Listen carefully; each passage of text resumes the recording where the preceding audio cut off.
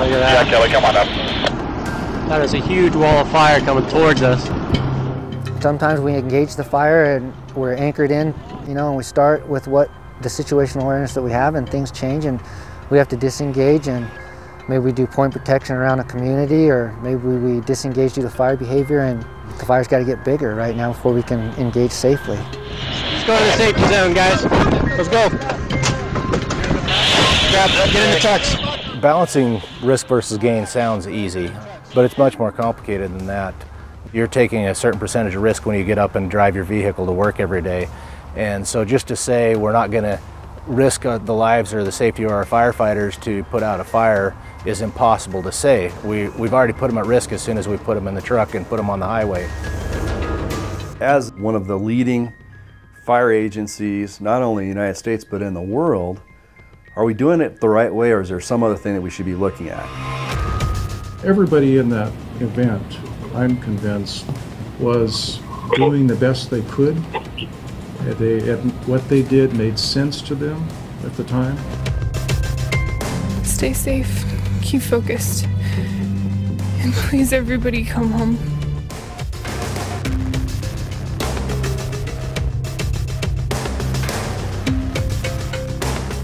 When you look at the Forest Service strategic plan, which has been set out in 2015 to 2020, there's 4 primary goals. Those strategic goals include sustaining our nation's forests and grasslands, delivering benefits to the public, applying knowledge globally, and the last strategic goal is to excel as a high-performing agency. One of the objectives includes wildfire. That objective is mitigating wildfire risk. Looking good, Boise. Usually when we get our initial briefing, the division or the branch will basically make a picture for us so that we have an idea of what is out there, if there are structures out there, if there's power lines out there, if there's public out there, if we have a trail system that we have to deal with or something like that. So that way we have those things that we may have to go out and mitigate and try to keep those from being threatened. When we pull up on initial attack, usually it's a going fire, we're trying to gain as much situational awareness as we can. And with that, the first thing we want is communications with folks that we're working with and aviation resources, basically, so we can communicate. During the initial attack size up, I'm either in communications with an incident commander responding to the scene or some sort of aircraft. They're feeding me information, which in turn I'm evaluating and sending to the line officer. When I'm acting in the IC3 role, an emerging incident usually, a small fire is getting big or threatening something critical. As I approach that fire, I'm thinking about several things, obviously thinking about safety, and risk management is a big deal. Biggest gain for the least amount of risk is what we're always trying to accomplish. One of the strategies is to respond to fires based on a protocol for managing risk, leading to a safe, efficient, and effective use of firefighters and other assets. In the Chief's letter this year, he has the expectation for us to have dialogue around risk. And part of that is his desire for us to really focus on a conversation between line officers and fire folks regarding risk. The first thing that comes to mind is direct attack. Anchor, flank, and pinch. Establishing LCS. Then if those aren't working and the fire is moving too fast or getting bigger or just have too many hazards out there, then we'll start backing off and looking at alternate fire line. Copy, yeah, it's a little hot over here. So we might have guys scouting out ahead to see what's out ahead of the fire, if this is the best tactic that we're using. We'll have folks working with adjoining resources to make sure we're all on the same page and just gaining more situational awareness as we get more committed to the initial attack. If it's a situation where we don't know all the information or we're not too sure about, we'll scout it out. I'll tell them we'll go look at it and we'll come up with, if that's viable or if it's too hazardous for us to get in there. Perhaps a more difficult decision even than whether to suppress or not suppress comes in after you've made the decision to suppress a fire and then realize partway through that it's not working for you. And so then you've got to decide now what. A lot goes into that decision, and when we want to talk about risk versus reward, if what we're doing is not working, then we're definitely putting people at risk without benefit, and that's got to be stopped. So what I'm asking you is to evaluate your actions. We know you're mitigating the risks. We know you're mitigating hazards, but are the actions that you're actually taking worth the exposure and worth that risk? Trying to get everybody on the same page so they understand the hazards that are out there, or if there's no way of mitigating them and then we have to back off, then we'll just back off. Nobody wants to lose a fire. Nobody wants to hand off a fire to another IC or an incident management team. And we have a tendency to order more. Order more firefighters, order more fire engines, order more aircraft. When we know that no matter what we order, we're not going to catch this fire. It's okay to slow down and let that fire do what it's going to do, get people out of harm's way, keep firefighters out of harm's way, order that higher level management that you need that can come in with an organized structure to provide order, to provide a written plan, to develop a strategy and tactics with the right mix of resources to deal with that situation.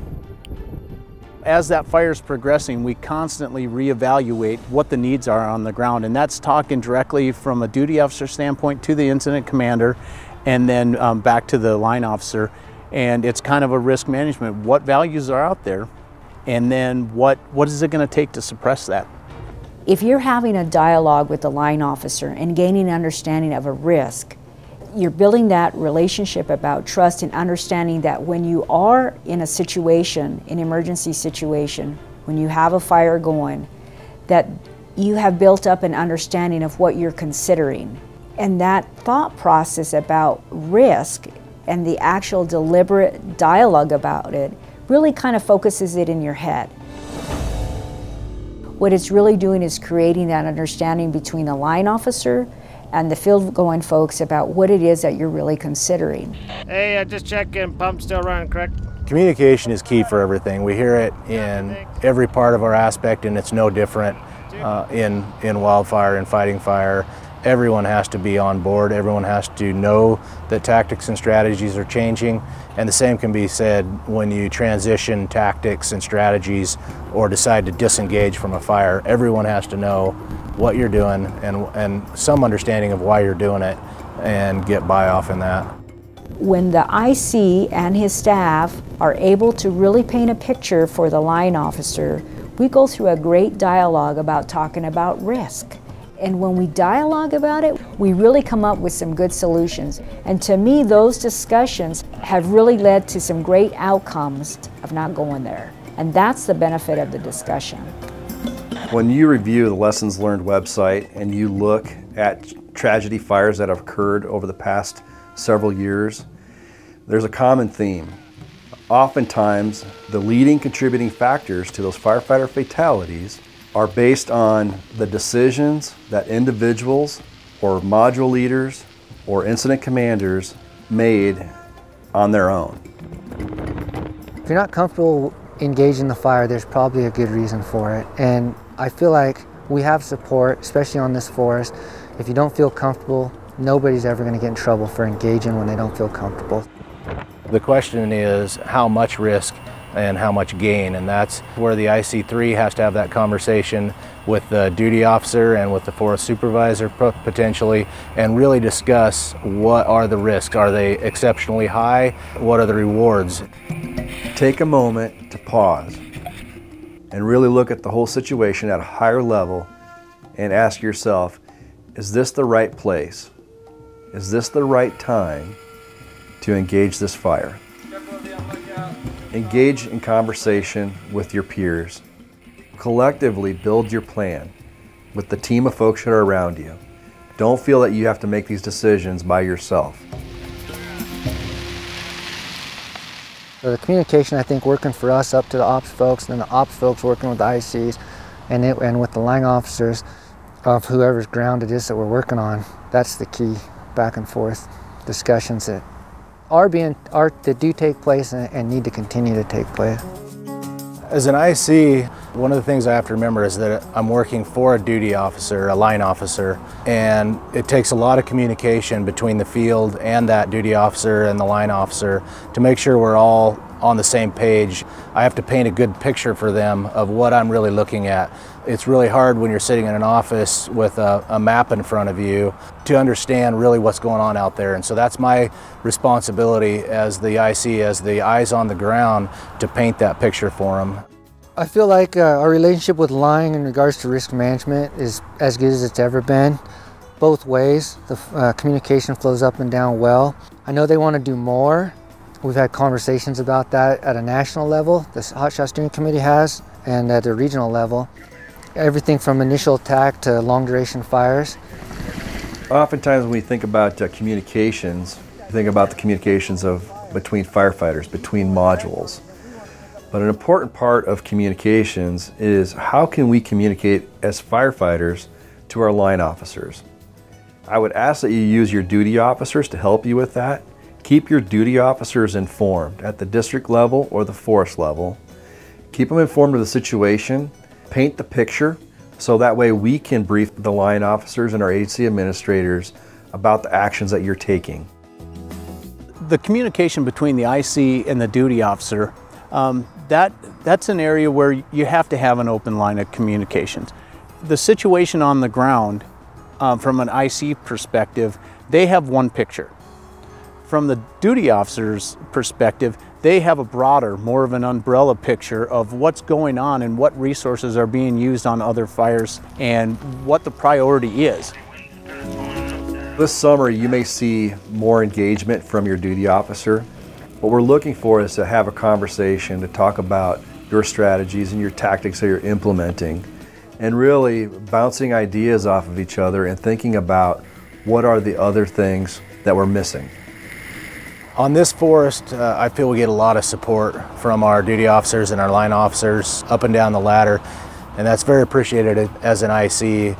When you express concerns or just want to explain why you're doing what you're doing and that it will work, that they're actually listening to you, that they'll take that advice. If we understand each other about what I'm assuming risk for and what you're assuming risk for, boy, we're going to have some great decisions on the ground, and you will know that I'm going to be behind you, backing you up on what those decisions that you're making, and I won't be second guessing you. And when we really talk about managing risk, what is the risk that we're managing? And for me, the risk is our firefighters. They are the most important thing that we have. We ask our firefighters to do dangerous things.